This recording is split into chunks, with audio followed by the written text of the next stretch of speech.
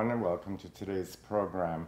My guest this evening is no stranger to this program and to the Armenian community, and I'm very happy to welcome State Senator Anthony Portantino back.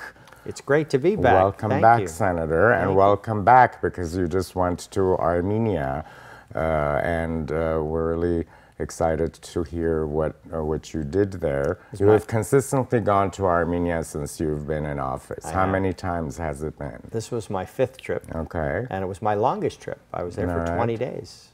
And what was the purpose of the visit? Well, the biggest purpose is I wanted to go. So that was I do try to go every year as I can. And wanted to make sure I went at least one more time as the current state senator, and I had the opportunity to guest lecture at AUA, American University of Armenia, which I had visited on almost every trip. I'd spent time there, but I'd never taught there.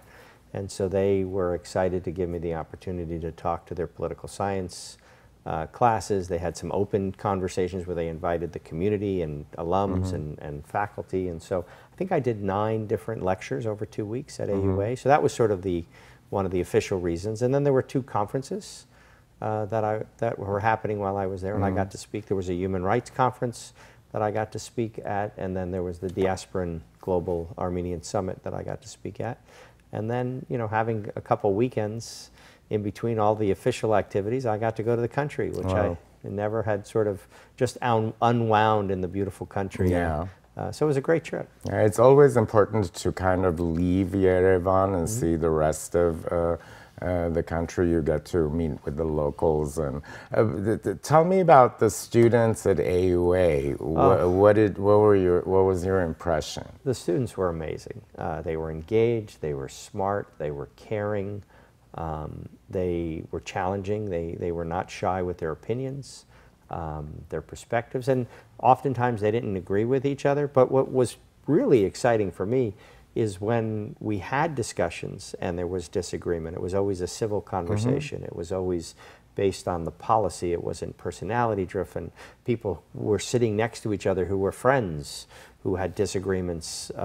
In particular, Ukraine, the Ukrainian situation brought out a lot of different perspectives from the students, and so the dad in me loved just listening to these smart students converse with one another. And I think that was a little bit of a different perspective for them. I think many of the lectures that they're used to being in are more traditional lectures, where I was sort of drawing them into a conversation, which is more my style. And so I think several kids came back to multiple classes because they enjoyed the conversation. That made me feel good that they wanted more of that conversation. And so the students were really, really talented and smart, and loved my 2 weeks there. And the Human Rights Conference you spoke at, was that with Ocampo? Well, Eric Khachatourian was the moderator, and there were several academic human rights experts, and they asked me to talk. Obviously, I'm the only U.S. politician in the country who's actually went to Artsakh post 44-day war, and we know with COP29 coming up in Azerbaijan, sort of using it to whitewash its despicable behaviors and try to curry favor, there was a big emphasis to condemn that and to talk about strategies of that. And obviously, the most important strategy is don't support it, don't go, expose it for what it is. So for me, it was an honor just to be included in that conversation. And I will, at the Global Armenian Summit, one of the questions was, what advice do you have for those of us who are planning the future of Armenia? And I couldn't resist saying, ask the students. You're planning their future. Make sure young people have a seat at the table as you're planning their future, because they deeply care about their country, they deeply care about the future, and they have a lot to say, and they're smart. And they should be able to have input into these global discussions about the future of Hayastan. Yeah. I want to come back to the COP29, and everyone's talking about how it's the 2nd year that the United Nations Climate Summit is being held in a country that does not have very good environmental record and human rights record. What can California do as one of the leading environmental states in the country? Well, first and foremost, I've encouraged all my colleagues not to go, because typically we'll send a legislative delegation. There'll be a half a dozen assembly members and half a dozen senators that go, and I've counseled them all not to show, not to give it the standing that they want it to have. And I think that's something we should do. And I think we should use that boycott. We should make a statement with it. We should not, we as collectively, the Assembly, the Senate, the governor's office, everybody should make a united statement from California on our position of why we're not going. And then also, you have a situation where you have, many ARTSOC leaders being held illegally as prisoners, as hostages. And I know there's this notion that somehow they're going to use COP to leverage to get them out. And obviously I want every effort known to man to try to get these hostages released, many of whom, as you know, have been visited us. Yes. You've had them on your show, and yes. I've had them in my office in Glendale, and I've had dinner with them in Stepanakert. I mean, they're our friends, and they should not be being held as hostages. So I think California should wade in on, that should be one of the reasons why we don't go. It shouldn't just be, because of their horrendous human rights record and their horrendous environmental record. We should put on record, and you're holding, government officials illegally hostage from ARTSOC, and I think that would be a good thing for California to do.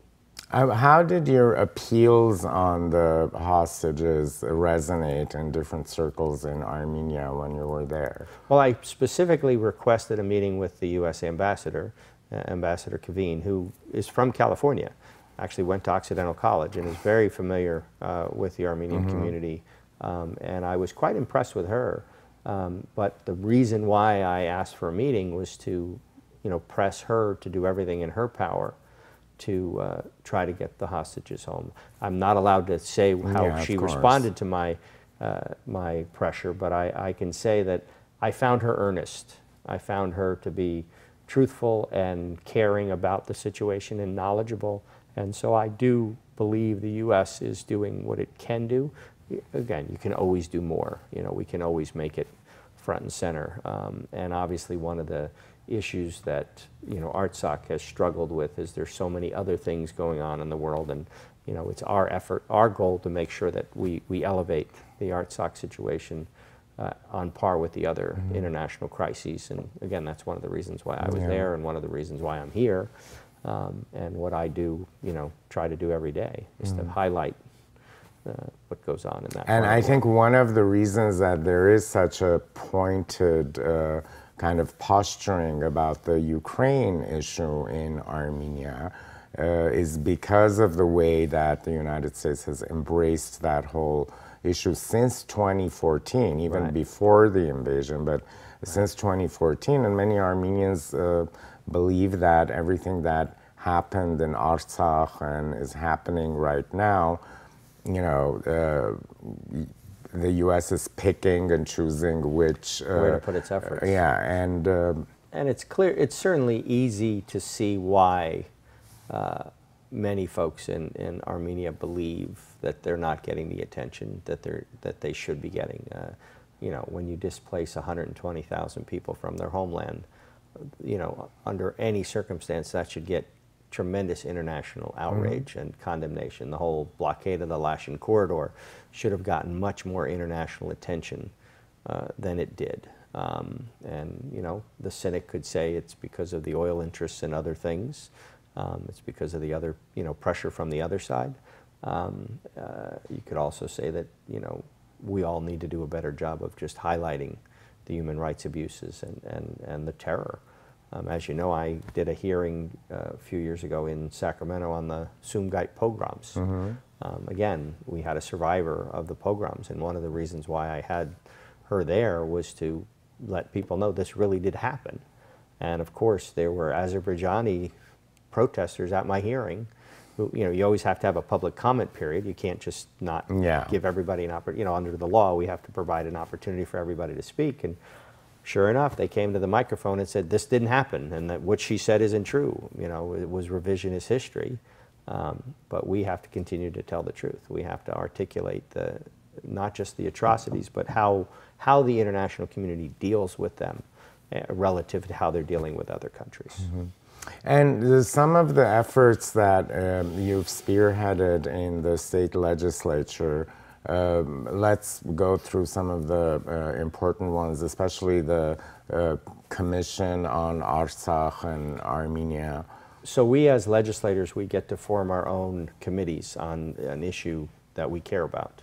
And most legislators will pick something germane to their district. And obviously, for me, having been to Artsakh pre-44-day war and then post-44-day war, and spending significant time there and learning and feeling the love of the people for this wonderful part of the world, it was important that when I chose to create my own select committee, not only did I put Armenia in the title, but I put Artsakh in the title. So I created California's State Senate Select Committee on California, Armenia, and Artsakh mutual aid, trade, and cultural exchange. And so, which is why I hosted that hearing. We had a subsequent hearing with business leaders, you know, promoting the idea of having a nonstop flight from LA to Yerevan. That's a very, very important effort. It's another thing that I talked to the ambassador about. I said, if there's one economic thing that we can achieve, having a direct flight from LA to Yerevan would be off the charts well received by the Armenian community. So I pressed her on that, and so we had a hearing, and we've met with a number of the major airlines. So I've been trying to use that committee to not just help any one particular issue, but sort of the big picture issues. And as you know, we also signed an agreement between California and Armenia to set up a trade desk at Impact Hub in Yerevan, and I was happy to fly to New York when the governor signed the agreement with the Armenian officials that were at the UN that time. And so that was the first formal trade agreement that California negotiated. The first one was with Armenia. And so that's something that I helped negotiate and feel very, very positive about the legacy that I was there. Obviously, the museum that we're building in Glendale, I was, when the archbishops both call you and say, please help, construction costs are going up because of COVID, can we find more resources? I was able to find an additional $10 million to help the museum. And so the state's investment is just under $20 million. The state is investing $19.8 million into the museum. That's a significant investment. Yeah, and it's a good priority. And again, to give Governor Newsom credit, when he was mayor of San Francisco, he had a strong connection with the Armenian community there. He was the cross was a very controversial issue during his tenure there, and he supported maintaining the cross. And so he's proud of his relationship, and I've been able to introduce him to not just the San Francisco piece of it, but the overall piece of it, and he's been very responsive, and we wouldn't have had the $20 million without his support. Yeah. So your term is up in the Senate. What can be done to ensure that some of the efforts that you've kind of spearheaded or been involved in continue? Well, I'm very excited that John Khachatourian is going to be the new assembly member from the Pasadena side. My district has two sides to it. It has the Pasadena side and the Glendale side. And so on the Pasadena side in the assembly, I believe come 2 weeks from now, John Khachatourian is going to be elected to the state assembly. So that's very good news to have an Armenian American in the legislature right now. I like to say I'm the honorary, but there's, and of my 23andMe, there's like 1% from the Caucasus. So, so I'm 83% Italian and like 1.5% from the Caucasus. So I'll put that out there. But John, is a talented young political leader, and so he's also a good friend. And so I think we have to make sure that he, carries on this legacy, and I know he's going to. So I think that's important for us who are leaving office. Obviously, Sasha Renee Perez is going to be the new senator, and I have a good relationship with her, and so I think it's important for them to continue to reach out to the community. In my office, we've had a long career of having Armenian American staff members, which also promotes the perspective. You know, in my case, I have both Western speakers and Eastern speakers, and so, you know, we want to represent the community as a whole, and so I will encourage my new colleagues to make sure that their staff reflects the district as well. And I think that's important because, you know, I learn from my staff. I don't, you know, as many times as I've been to Hayastan, it's not the same as having a staff member who was born in Hayastan. And when I talk to folks from the diaspora, you get a different perspective when you talk to somebody whose family came from Beirut or from Turkey or from other parts of the diaspora. And so I think that's important. And so I think we should all, you know, as we talk to the new elected representatives, to make sure that they know how important it is for the community to have Armenian staff on their staffs. And also, it's kind of also incumbent on the constituents to ask for, you know, continuing those efforts, the trade office, and keeping the Artsakh name and commission, because that's how you're going to promote this issue of self-determination and justice at the end of the day. And also visit Hayastan too. I mean, that's the other thing is, you know, the newly elected representatives need to go firsthand. I mean, in my case, in 2016, I went to Agdam. I was in the foxhole. I was 200 yards away from the tanks that attacked during the 4-day war. You know, I got to hear from the soldiers directly. And it's a story that I've shared, but, you know, it was so prophetic and so sad that one soldier looked at us in the eye in 2016 and said, "We know we're on our own." He said, "We know even our friends aren't our friends." You know, and then he said, "We're going to stand here, we're going to fight here, we're going to die here." You know, the soldiers were dedicated to protecting their country, but they knew that they were going to have to do it by themselves. They were so right and so valiant and so brave, and the people are paying the price because, you know, the Minsk group, Russia, others did not help to the extent that they were supposed to help. And so here we are.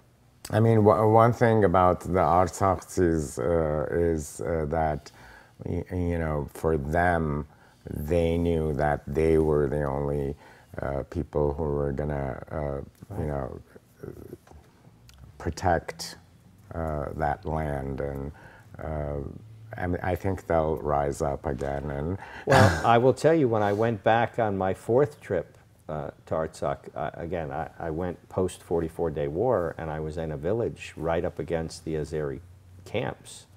And those villagers were so proud and so strong and so wonderful. And to give you an idea of how isolated they were, they had no COVID. I mean, there was no, you know, there was no, I mean, so it was an isolated group of villagers. Now, they had a lot of vodka. And so they shared the vodka liberally at lunch, but they shared their passion and their love for their country and their determination. You know, we have to find a way to help these folks repatriate, repopulate, get their homelands back, and then, of course, safely and with dignity. With dignity, and reclaim the churches, you know, the historic sites. I mean, this is where the international community, where people need to step up and do more. And of course, you know, it was part of my message to the ambassador when I was there to do more. I will share a funny story. When I went in 2021, I met with the ambassador after I came back from Artsakh because I didn't want them to say, "Don't go." So I purposely scheduled my appointment. And I will share that when I said there was a different ambassador, I said, "Oh, by the way, I was in Artsakh yesterday." And she went, "How did you get in?" And I said, "Well, I know people." But just the resiliency, the love, and it was contagious for me too.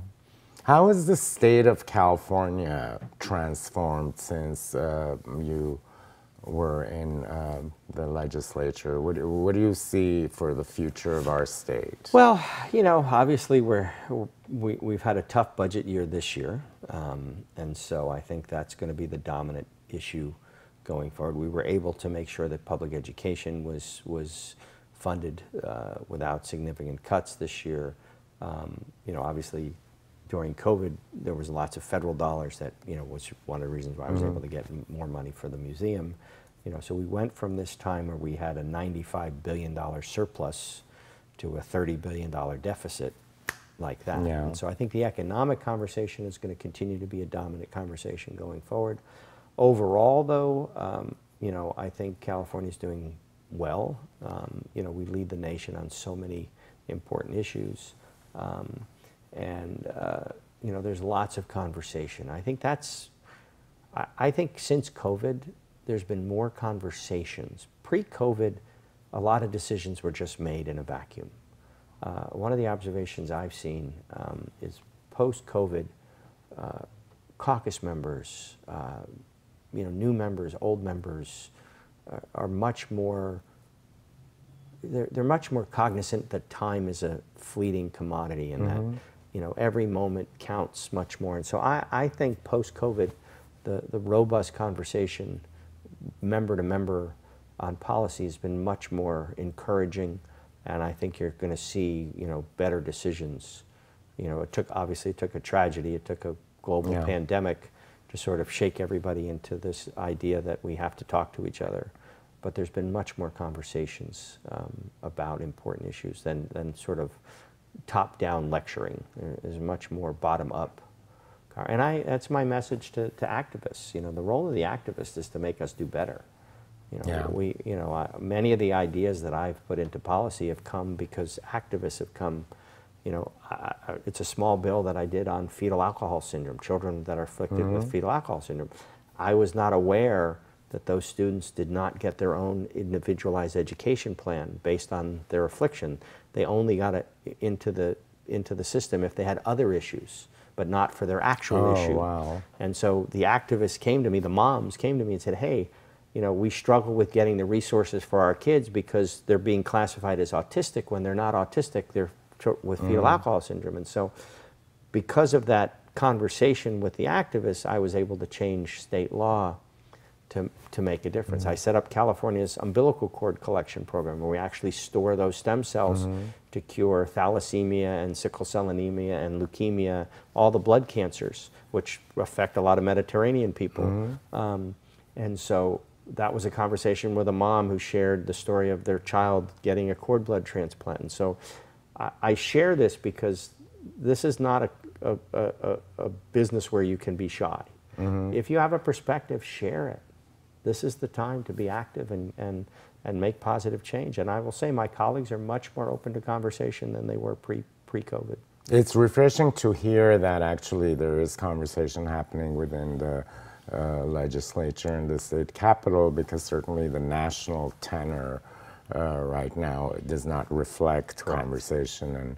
And you know, it's sad. It is very sad, because I think people should sit around the table and talk about their differences, like you just pointed out with the American University of Armenia, that the students are friends, but they don't. Not everyone has the same opinion or perspective, and I think it's very healthy and important to put it on the table as opposed to, you know, retreat to your own corners. And that's one of the biggest challenges. You see statistically too in the U.S., people will only date people who are of the same party. Yeah. You know, it didn't used to be that way. People didn't ask when they first met you, are you a Republican or a Democrat? That was like the 50th question, not the first question. You know, now, you know, it's become so tribal. And, you know, we're all in our own space, just hearing from our own echo chamber. And that's also one of the biggest changes in media. You know, 50 years ago, people tuned into Walter Cronkite to be informed. Now they tune into a show to be confirmed what they think. Yeah. They all want to hear validation. It's not, you know, I should say all, but there's a trend where more people want to feel validated for their opinions as opposed to being informed of what's happening in the world. And then, since we're on conversation, another sort of cultural change is people used to go to a coffee shop to talk to each other. Now when you go into a Starbucks or your local coffee shop, everybody's got headphones in. They're all listening to their own song. They're not talking to each other. It's a change in the social, cultural interactions of people.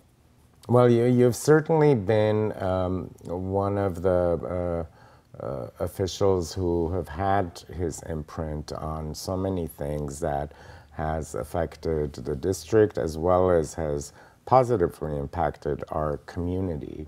And I think that's very important to always underline and bold and italicize because some of the things that you have done during your tenure, just the fact that you got up and went to Artsakh right after the war, speaks to your understanding of not just the issues but the complexities that surround the issue as well as your constituents. And that is something that I think needs to be emphasized, and I thank you. Yeah.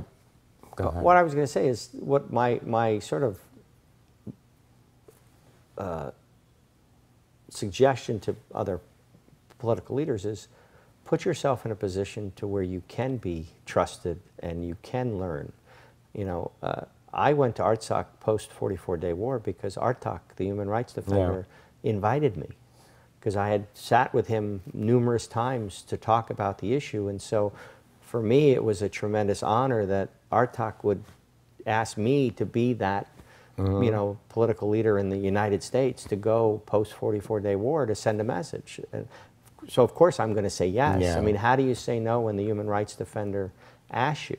I was able to change state law to let Glendale College close on April 24th and not lose any money because Armenia Khachatourian, the board member, pulled me aside and said, hey, did you know we lose $500,000 every year when we close on April 24th, but Glendale Unified doesn't because the law for community colleges is different than the law for high schools. And so when GUSD closed, they don't lose money, but when GCC closes, we lose $500,000. But it was Armenia Khachatourian who came to me and asked me to solve the problem. And so that's my lesson to other political leaders is become friends and students of the communities you represent, and they'll bring you problems that you need to use your office to then solve. And so that's what I love about what I get to do. Is, people bring their ideas to me, and I get to, change the world based on the input that I get from the constituents. What is the next chapter? I don't know. I keep making a joke saying I'm going to be home and drive my wife crazy, ride my bicycle, but I still have some fuel in my tank. I have more to give, and I'll figure out another path. And obviously, I'm going to continue to be active and stay around and be present and be me. And we'll see you at events. And you'll see me at events. Very good. Thank you so much for taking the time. Thank you. Coming here. And the important message is that everyone should be an activist, and you should take ownership of the area in which you live, because at the end of the day, it's not just your house, it's your community. Absolutely. And of course, don't forget to vote on November 5th. You can actually go and vote now, but if you want to wait until Tuesday, November 5th, make sure that you cast your ballot. Thank you for joining us. Have a good day.